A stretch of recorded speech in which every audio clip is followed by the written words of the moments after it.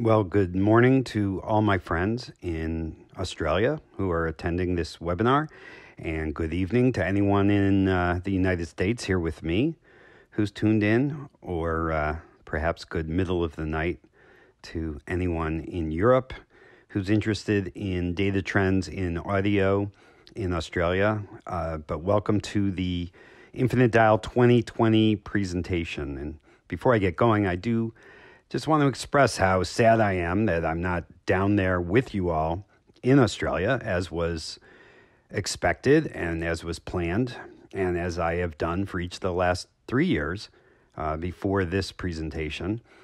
And to tell you all that I'm glad to hear that things are generally going so well in Australia relative to other parts of the world, and how much I look forward to presenting Infinite Dial 2021 down in Australia and to see all of you again in person. But like so many aspects of life today, we soldier on and we do the next best thing, which is a webinar like this. And I'm really pleased to present the fourth iteration of our Infinite Dial study alongside our partners in this project, who you can see down there at the bottom of the slide: Commercial Radio Australia, our friends at SCA through their Podcast One subsidiary, and our longtime friends at Triton Digital, who sponsor the U.S. Infinite Dial and a number of the other studies around the world. So thank you to all our partners for keeping this project going and providing this interesting information to anyone who might want it. Today, I'm going to walk you through a variety of sections and points of discussion about the world of audio and digital audio, etc. So I'll start by just describing the study. We will go into a section about radio and radio simulcast, as we pronounce that word. Then we'll look at the in-car audio environment, the red-hot topic of podcasting, online audio in general, the equally red-hot topic of smart speakers, streaming services, and then finally I'll provide some observations at the end. After I finish the presentation, I'll be happy to address any questions that come up along the way. You can type them into the Q&A box as part of this webinar. You'll also see at the lower right-hand corner of the page the hashtag Infinite Dial, and if you care to tweet about the study, please use that hashtag.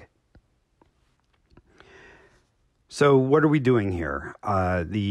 As most of you will know, this study explores the penetration of digital audio and online audio as various other things in Australia. It's based on the American Infinite Dial study, which has been running since 1998, believe it or not. So for over 22 years now. This is our fourth annual Infinite Dial Australia report, so we now have some really excellent trending data to look at. And the idea is to allow for direct comparisons between the Australian and U.S. markets to see where is Australia ahead, where is Australia behind relative to the United States, etc. We also now are doing Infinite Dial in 3 other countries, in Canada, Germany, and South Africa. And we will show some of the data from those as well as we get a greater picture of sort of what the world looks like with regard to some of these measures and how Australia compares to all these other countries. So the data we're going to look at today was collected in the first quarter of the year, and importantly, prior to the COVID-19 pandemic. We did a national telephone survey of 1,014 Australians aged 12 and over, and this study is designed to fully and with representation show what the population of Australia looks like. So we're following all the procedures that good survey researchers do to reflect the population of Australia. I want to hit on the point for a minute about the fact that it was done prior to the current pandemic. I think we will be glad in 2021 and subsequent years that the timing of the study was as it was. Yes, it would be convenient to think about what is different during this disruption, during the pandemic period as compared to what things were like just before. But in as much as we can at least hope that life will have returned to some level of normalcy, especially down in Australia, by the first quarter of 2021, I think seeing these trends over time without this big sort of jagged moment reflected will give us a better sense. And even doing it next year, we'll get a better sense for 1 year's trending with this disruption in the middle. How did that change things, but not looking at it in the depths of the disruption. So I think we're going to be glad with the timing of this. And there's plenty of other research about media habits and what's going on sort of within the COVID-19 period. So keep in mind as you look at this data that it was collected before the disruptions of this COVID-19 period. So we'll start with the section about radio and radio simulcast and update some numbers that we've shown before. So first, we just ask about, have you listened to radio sort of in any of its forms, live or catch-up podcasts in the last month? And you see that we basically get the same estimate this year, 85% as compared to 87% last year. We also look at it for the last week and we get, again, basically the same result we got last year, down one little tick from 83 to 82%, but essentially flat numbers on having listened to live radio or catch-up podcasts of radio in the last week. And a huge number, 82% of all Australians saying that they have done so.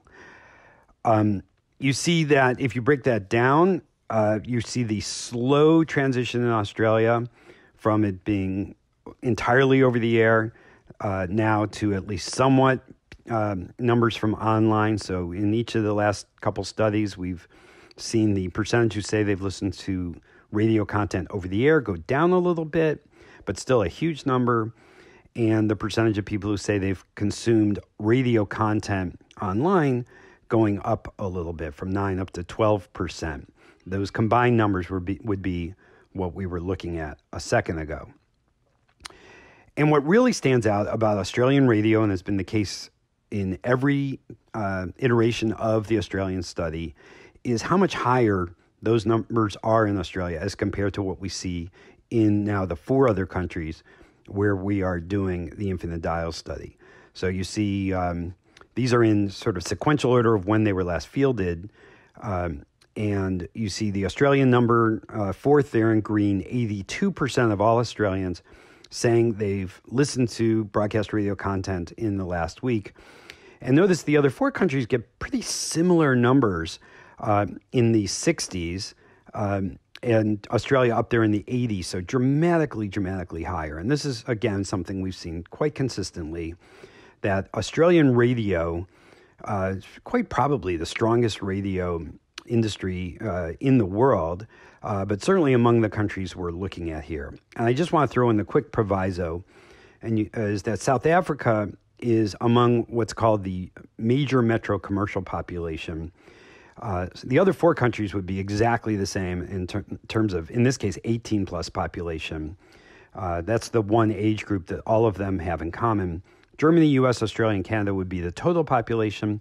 South Africa would represent about 20% of South Africa that they would call their major market commercial population, which is the sector of South Africa that is most similar to these 4 other countries. But back to the main point here, again, notice how much higher the Australian figure is than what we see in the 4 other countries as a percentage of people saying that they've listened to radio in the week before we called them. If we look at online radio, so this is listening to online AM or FM or DAB plus content, and if someone said that in Australia said that they had listened to radio in this fashion in the last month, we asked, how are you mostly doing that? Are you mostly doing it through a radio station's website, through the radio station's app on your phone, on a mobile device, or through an aggregator such as the radio app or TuneIn? And we see slow change here, but we are definitely seeing some change. The Percentage on a radio station's website dropped between 2 years ago and last year. It stayed pretty much the same. But the real story is over there on the right, and that is development for listening through aggregators, again, such as the radio app or TuneIn. Now up to 27% of people who say they listen to online radio saying that is how they are listening to online radio the most. Now let's look at some of the trends we're tracking with regard to in-car media and what people are listening to in their cars in Australia. So here we see trending along all 4 of the studies we've done in Australia, asking just if you've been in a car in the last month, which is most Australians, do you currently use these audio sources? And the way you read these graphs, they go down within the little pods of numbers there. The orange bar is the current data from 2020. And so you see that by far and away the most used in-car audio option, no surprise, is radio. So AM or FM or DAB plus radio, 83%, a slight decrease from previous studies, but still way, way out ahead of anything else that people are listening to. If you want to see the changes that are really going on in the in-car environment, the next 2 clusters of data really show it. So you see that as of only 3 years ago in 2017, 59% of Australians said they used a CD player at least sometimes in their car. You see that number has dropped very, very dramatically, and our current estimate is 32%. But so now just under a third of Australians using a CD player in their car. And you see that being matched on the next group with online audio streaming services. So as use of a CD player has gone down, use of streaming services has gone up. And that seems to support the generally true argument that that mostly online audio streaming services, obviously Spotify, Apple Music, and the like, are really replacing people's owned music, which largely in the car environment was being consumed from a CD player. And you really see that transference there going on this graph. Owned digital music, listening to digital music perhaps through a USB port or even through your phone, drops again after a big drop last year, drops down a little bit. Podcasting, which we'll have a whole section about coming up later, ticks up again, so it's gone up a little bit in-car in each of the studies we've done, now up to 14%. And then small numbers for an in-dash system, and small numbers each year, 4%, for online AM/FM, which, again, if you have a regular radio in your car, there's not a lot of call to listen to the streams of online radio unless you want to listen to a station that's not available locally, perhaps. How did those numbers compare to what we see in the United States? So some are very similar and some are quite different.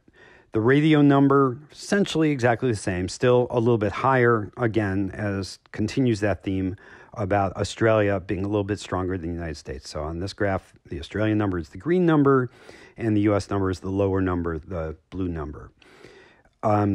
Use of a CD player is now lower in Australia by a number of points as compared to the U.S. number.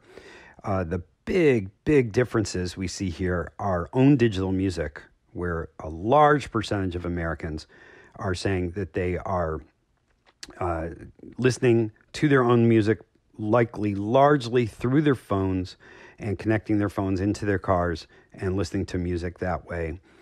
And significantly higher numbers for podcasts. And we'll see that again in the podcasting section, where podcast listening is more developed in the United States than we see in Australia. Finally, online audio services, about the same between the two countries. And then we in the United States have something that you're unlikely to ever have in Australia, just because the economies of North America versus Australia, 24% of Americans say that they use SiriusXM satellite radio in their cars. And that's a big competitor to a lot of the other options that people have. So back to only Australian data and trended over time. What do you use most in your car? And we see here that, again, overwhelmingly, the thing that people say they use the most in their car is the radio, AM, FM, or DAB radio. But 2/3 now, 66% saying the radio. And you see what's growing is internet-only audio. So people streaming sources such as Spotify or Apple Music, or the streams of really anything that they might want to listen to in the car. But still, overwhelmingly, broadcast radio is what people listen to most in the car. We've also tracked this number. Have you ever listened to online audio in a car through your cell phone? And we see that continuing to grow as people acquire newer cars that make listening to online audio in any form through their phone easier and easier. We see those numbers continue to grow now, up to 40% of people saying they've ever done this.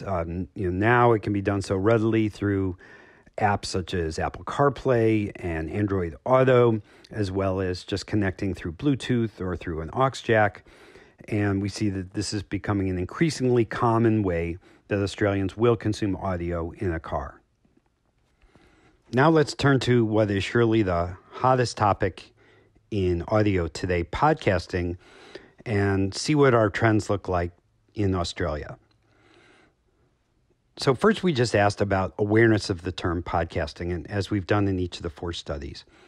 And you see that that number keeps rising, and in fact rises generously, starting at 72% in our first study a few years ago, and now up to 87% of everyone in Australia saying they've heard of this concept. They know what the word podcasting means, or at least they're familiar with the idea.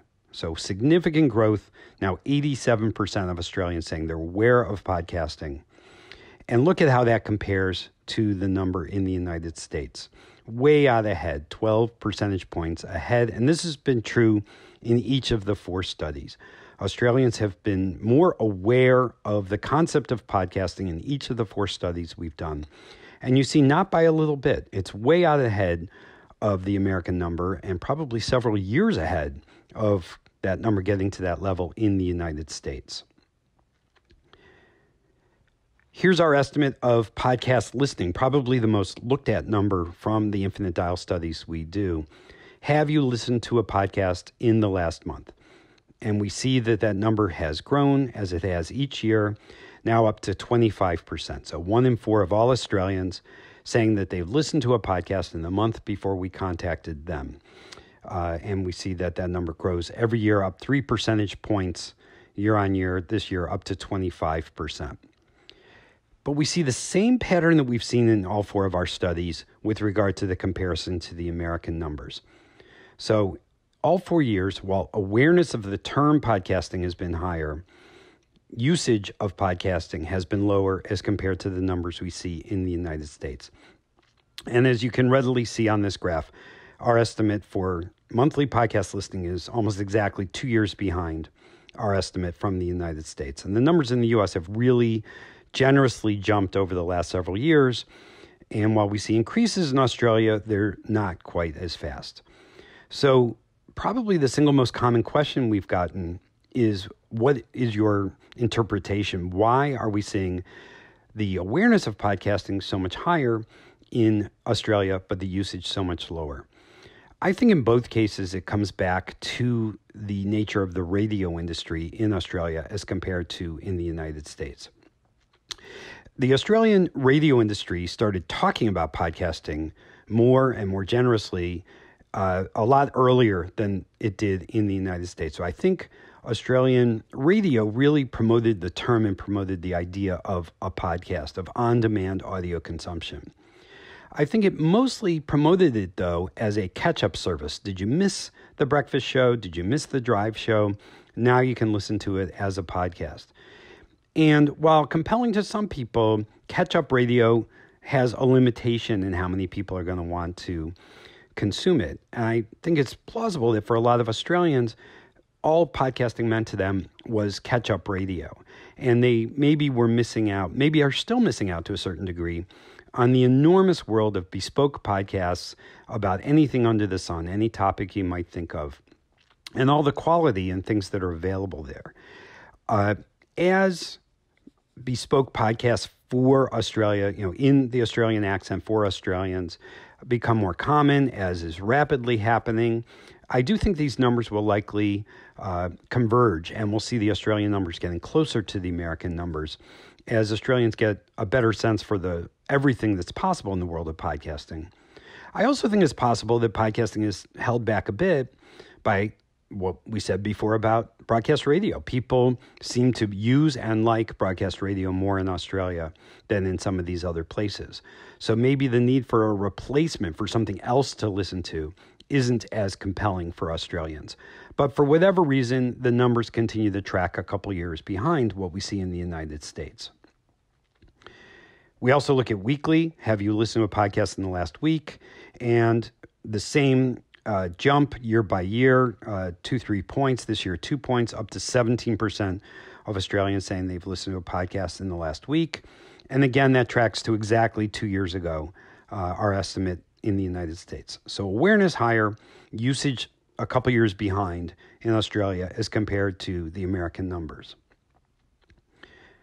Then we looked at a variety of other things about podcasts. This is among anyone who says that they've ever listened to a podcast. We asked, where do you listen to podcasts? They could say yes to any or all. And you see overwhelmingly people say if they've listened to podcasts, they listen at home. A little under half say they ever listen in a car driving around. And then lower percentages for walking around, on public transport, at work, or at a gym while working out. So at home, still the main place people are listening to podcasts, but a variety of other places that people consume them as well. On what device do people who listen to podcasts listen? Well, we've seen from the beginning that on their phones is where people are listening to podcasts, but we've seen that number get bigger and bigger over time. And now 85% of people who listen to podcasts in Australia saying the primary place they're listening is through their phone. And that's really come at the expense of people listening through their computers. How often do you listen to podcasts? Well, 20% of the people who say they've ever listened to a podcast say they listen every day. Another 24% saying at least once a week. So if you listen to podcasts, you're listening somewhat regularly, although there's a chunk that just listens very occasionally, you see down at the bottom of this pie chart. If you listen to a podcast, you typically listen to the entire podcast. Most of the podcasts are less than half of the podcast. 57% say they typically listen to the entire podcast, which is good news for anyone selling ads inside podcasts. People are saying they typically stick through all of it and likely will hear most or all of the ads that are run within the podcast. If you downloaded the podcast, when do you typically listen to it? 50% said the last podcast they downloaded, they listened to it within 24 hours. Virtually everyone said within a week. So if you're going to go to the effort of downloading a podcast, typically you're going to listen to it quite readily. And finally, if you've listened to any podcast in the last week, how many podcasts have you listened to? And you see the average is 6 podcasts listened to in the last week. So a growing number of people saying they've listened in the last week, and the same number we've seen before, 6 podcasts on average. And you see, in that green there's 10% of people who say they listen to 11 or more, people who are really deep into podcasts. And everyone on this webinar knows at least one person like that, or maybe you are that person. Certainly I am that person who's deep into podcasts and listening to them all the time.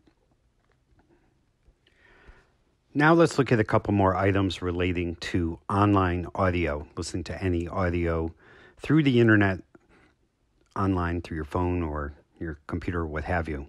So each year we've asked anyone who has listened to online audio to make an estimate of how much time in the last week they have spent doing so. And what this graph shows is that in each subsequent year, while the number of people who say they've listened to online audio in any fashion has grown, their self-reported time doing so has also grown. So jumping another 90 minutes here, hour and a half, from estimated 11 hours to over 12 and a half hours. And while this is a bit of a blunt instrument, people aren't necessarily going to have a finely tuned estimate of how many hours in the last week they've done something. When you ask the same question in the same way year after year, you're looking for the trend. And the trend here is rather straightforward. People are doing it more, and they're doing it longer. And this probably is a bit of an inexorable trend. And there's been plenty of looks at what's going on in this current COVID-19 period. But it'll be very interesting to see how this number might change next year when we look at the 2021 data. And then we also asked people what device they ever used to listen to online audio. And again, this has trended through the 4 years with the orange bars being the most current data. And we see that the main story here is the smartphone is overwhelmingly how people are listening to online audio. Now, 83% of those who are doing it saying this is how they do so, with smaller percentages saying on their computers or on a tablet. A little jump this year in smart TV or TV device down at the bottom, but we also see a sizable jump in people saying they ever listen to online audio on a smart speaker. So let's move into that topic, which is surely alongside podcasting, the hottest topic going in the world of audio today. So we first just asked about, are you aware of smart speakers? We asked about various brands, and this is the percentage of people saying they're aware of any of them. Again, this is across the 5 countries we've now done it in, and Australia is in 4th position there in green.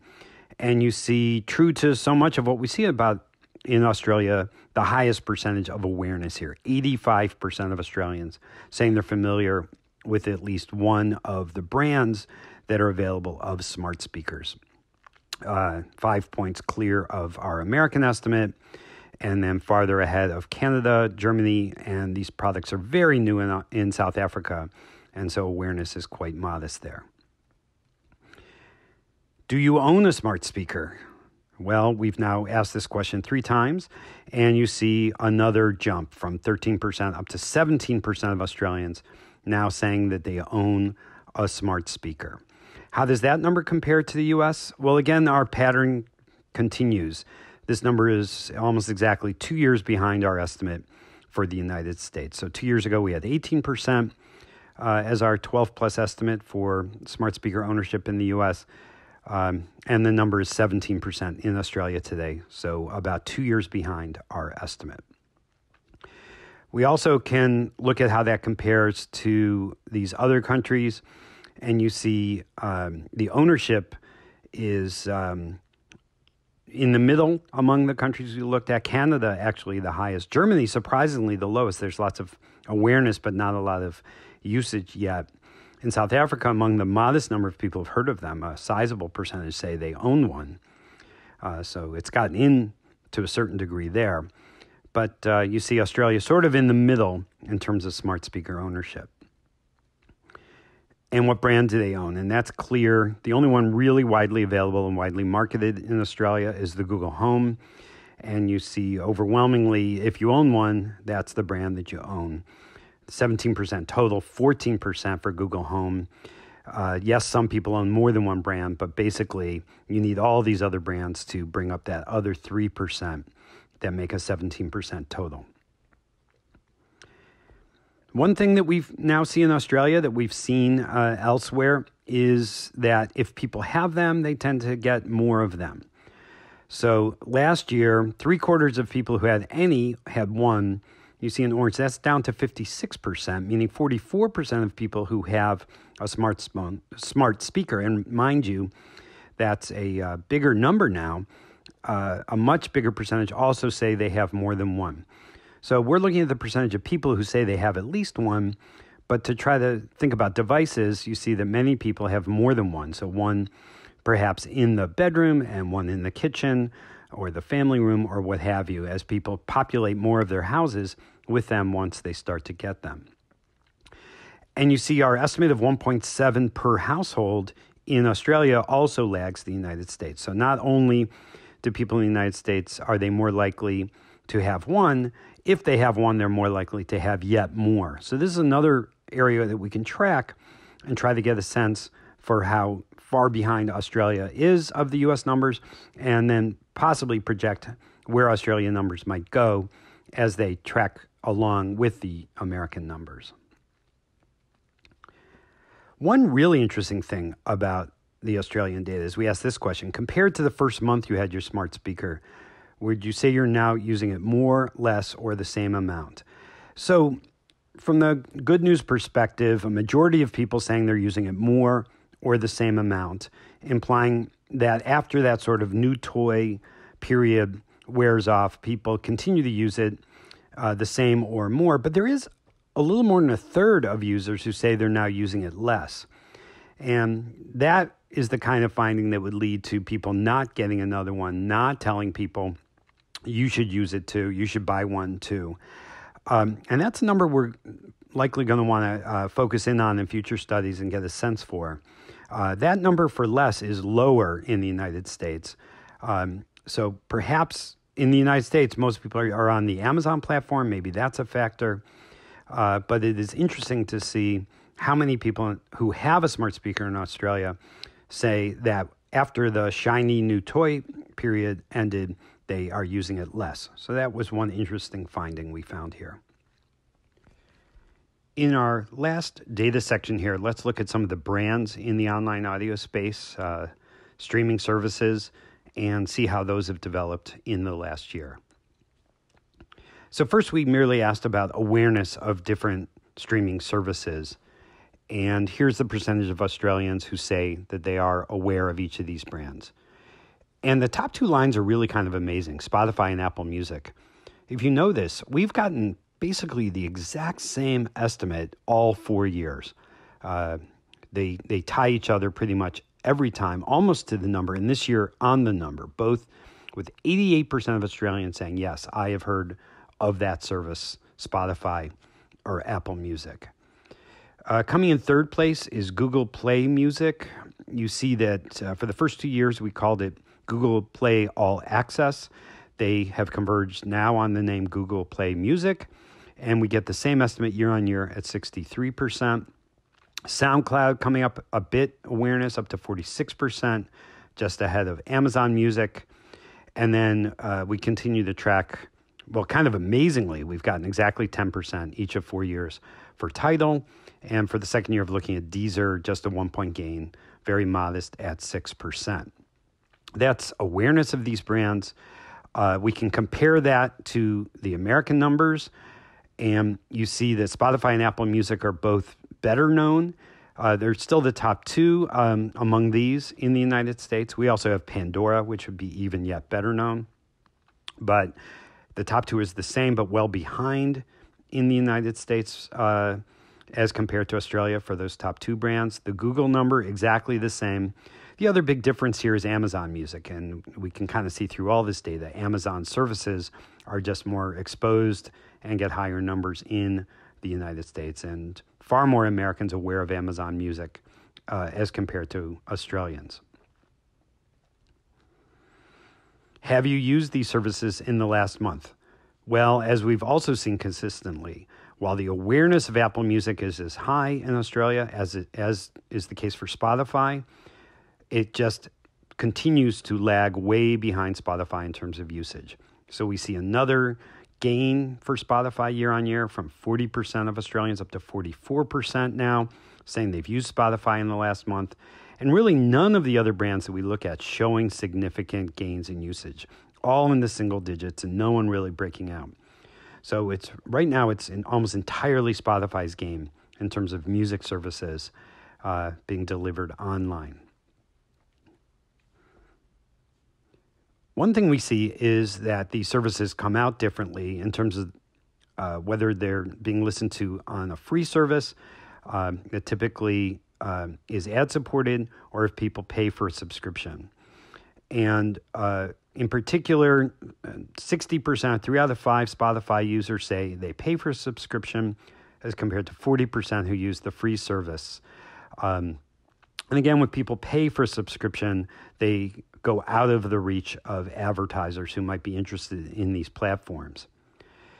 if we track that data for Spotify on this page, we see that that number continues to change. So we see more people using Spotify and more people paying for a subscription, again, rendering them outside the reach of advertisers. And it's typically the most heavy users who will pay for a subscription naturally. If they're using it more, they're getting more value out of it and might put a price tag on using Spotify in this fashion. So that was how they're using it. We also see that if they used it in the last month, they very likely used it in the last week. It was 44% in the last month, 40% in the last week. And that same story with really Spotify uniquely showing growth and far surpassing its competition. We also have asked in each of our 4 studies about using YouTube for music. And we see a small dip this year from 48% to 45% of Australians saying that they've used YouTube for music in the last week. And we may have written that off as perhaps just a random survey story or something, but it actually matches what we saw in the United States where the numbers dipped. We also saw a small dip in Canada, and we've seen it in some other projects. Still enormous numbers, still huge numbers of people saying they use YouTube for music and did so in the last week. But it'll be interesting to see going forward what might happen as a result of as we track this forward and see if that dip is anything sustained.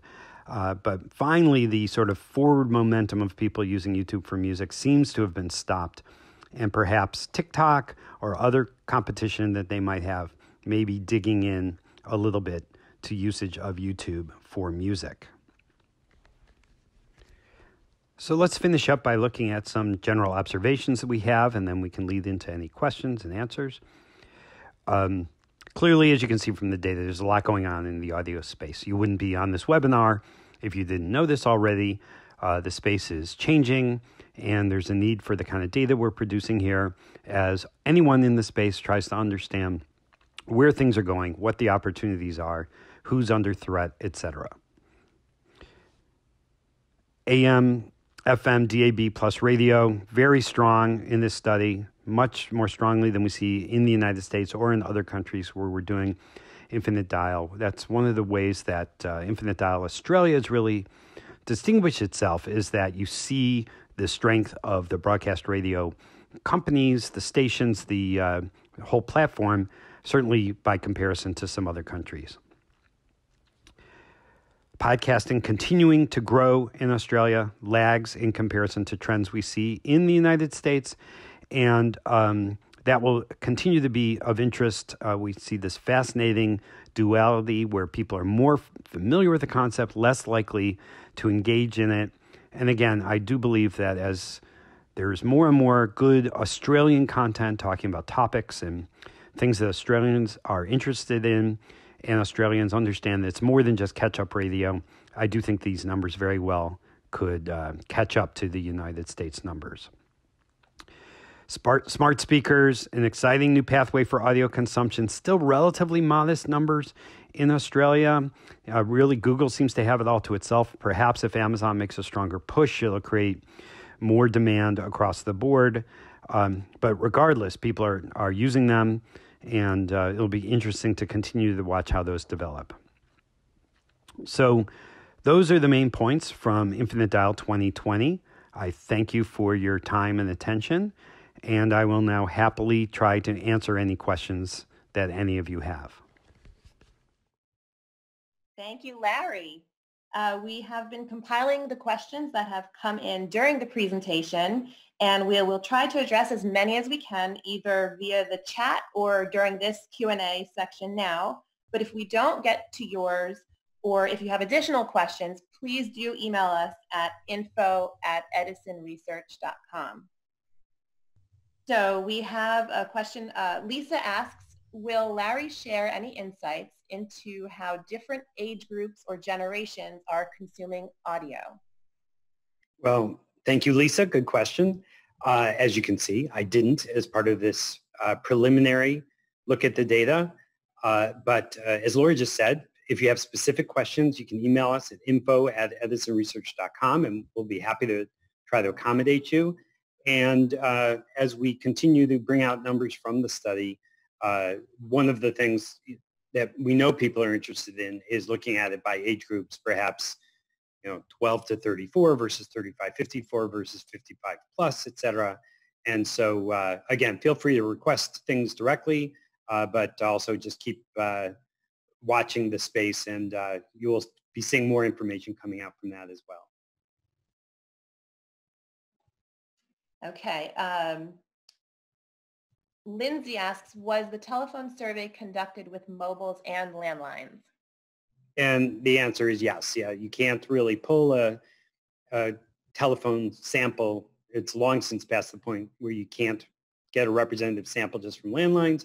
So we are dialing both mobile numbers and landline numbers in appropriate proportions to represent the Australian population. We have a question from Rob. Are the ownership differences a function of relative costs?